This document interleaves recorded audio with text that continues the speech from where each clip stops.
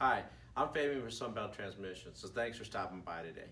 We produce all these videos for you guys to teach as much as we can about transmissions, so if you like our videos, don't forget to subscribe, push the button below, and here's your video. Thanks for stopping by today. Yes. Hi, I'm Fabian from Sunbelt Transmissions. Thanks for stopping by today.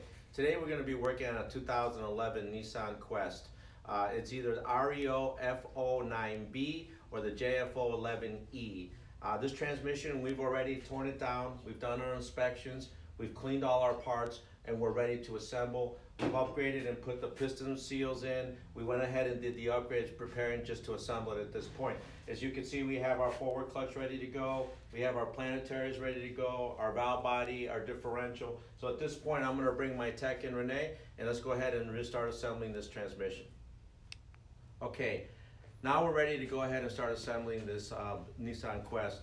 What we're going to do first in the beginning of this video is we're going to put together the variators first, which are also called the pulleys, and we're going to show the processes and the steps we go through to make sure that we assemble it correctly. At this point, I'm going to bring in my tech Renee, who's got tons of experience. Renee, how you doing today? Hi. He's doing good today. All right, so what I'm going to do is I'm going to let Renee start, and then I'm going to grab the camera and I'm going to go ahead and start showing you some close-up pictures of how we assemble this. That way you can really see how we're doing it and the precautionary steps that we take in order for it not to get damaged. Okay, also the other thing in our video, you're going to hear Renee speak in Spanish, okay, which is great because we have Spanish-speaking audiences, and so they also want to hear it, but I'll be translating it into English, all right? So let me get the camera and let's get going. Lines up correctly. Sí, lleva este separador es como un barandela. Okay, so we have a thrust washer there. Make sure your thrust washer's in place. Importante que cerciorarse que la tenga. Yeah, it's got to be in position before you put the cover on it. Okay. Y los seal. Tiene dos seal. Okay, so we got the two rings there that he's got to make sure. Now those come in the kit, so make sure you replace them. And the reason the guide pins are there so you don't damage it going down.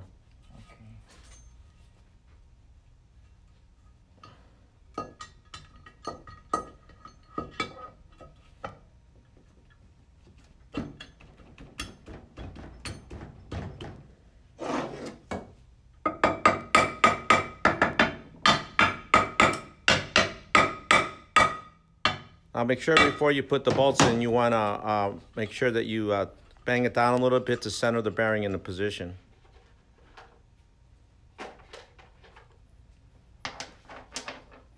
Es importante que lleve estos O-rings aquí nuevos.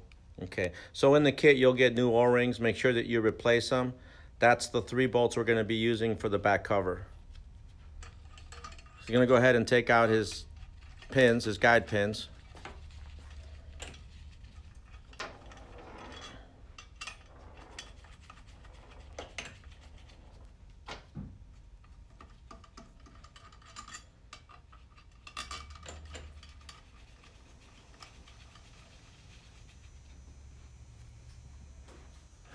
Vamos a utilizar un size 12 motor. Okay, so I'll be using a 12 socket.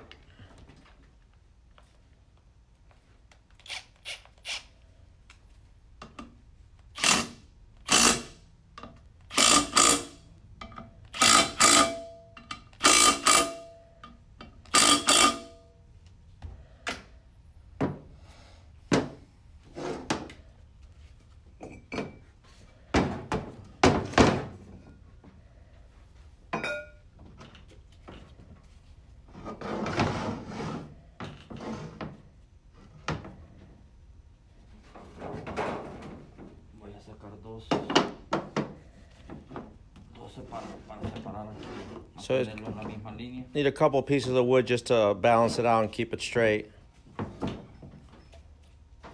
So what Renee just told me was the belt is directional. There's usually an arrow on the belt, and this one's been worn off. So what we need to do on this one right here is we know the direction it goes clockwise, and also what he was saying is on the keys, when you look at the keys, you could see the direction it was going. Okay, so you've got to make sure that you put the belt on correctly in the right direction, so it would be clockwise with the arrow.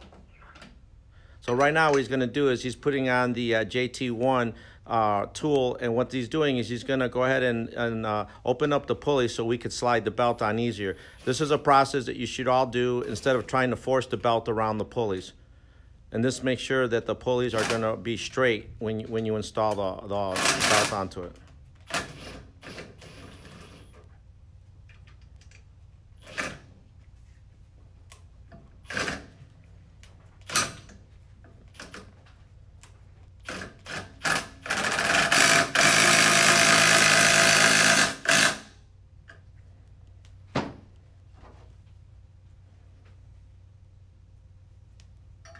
Make sure it goes in the right direction, clockwise.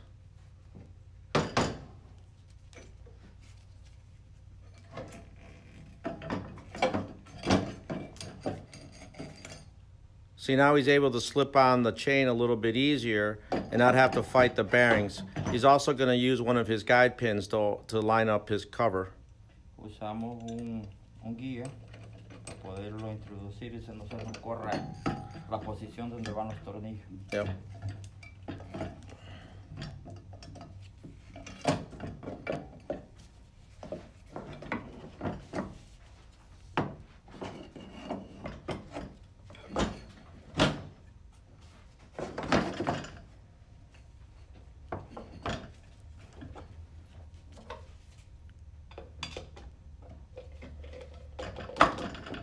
So what he's doing right now is just seating the bearing into the case.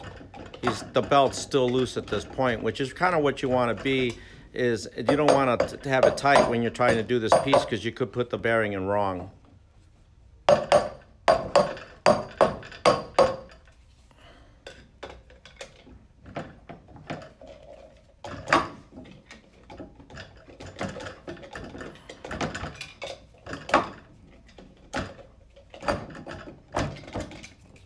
There we go, it fell in.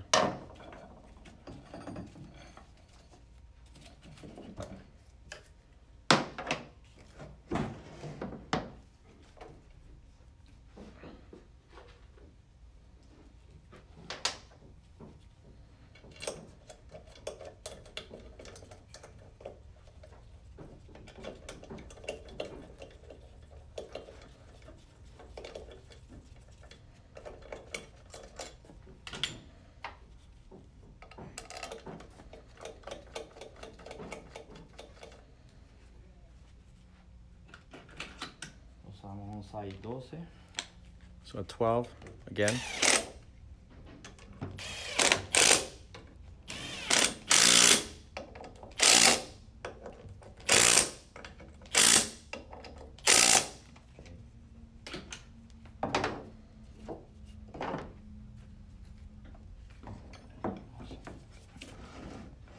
Vamos a hacerle un text check. So we're going to do an air check while we have it at this point, just to make sure that everything seems to be working properly and we got no leaks. Vamos a hacerlo en el secundario.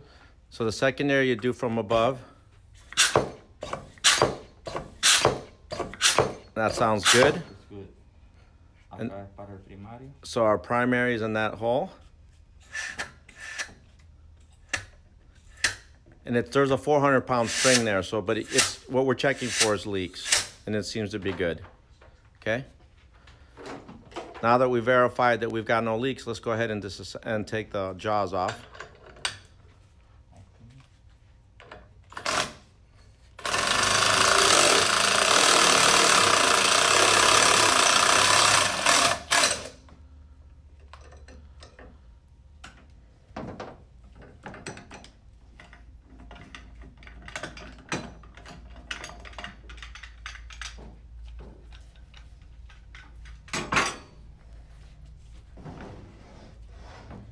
Okay, so we got the variators back onto the cover and we've air checked them so they're ready to go.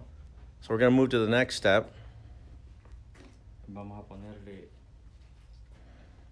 este que le indica al stepper motor. Okay.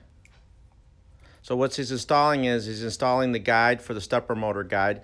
And what this does is you need to put this in this cover so it goes spring first, then shaft, and then you got to catch the lip of the secondary. Se pone acá.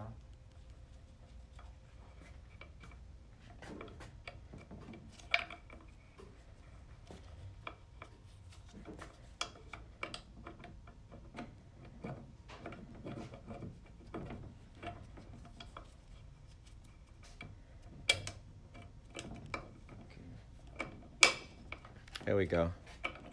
It's got it in place now.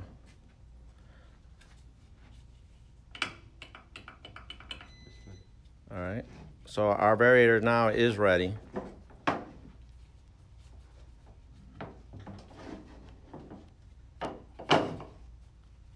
Hi, this is Fabian again. I hope you liked our video, and please don't forget to subscribe, because the more you subscribe, the more videos I'll make. Thank you again. Have a great day.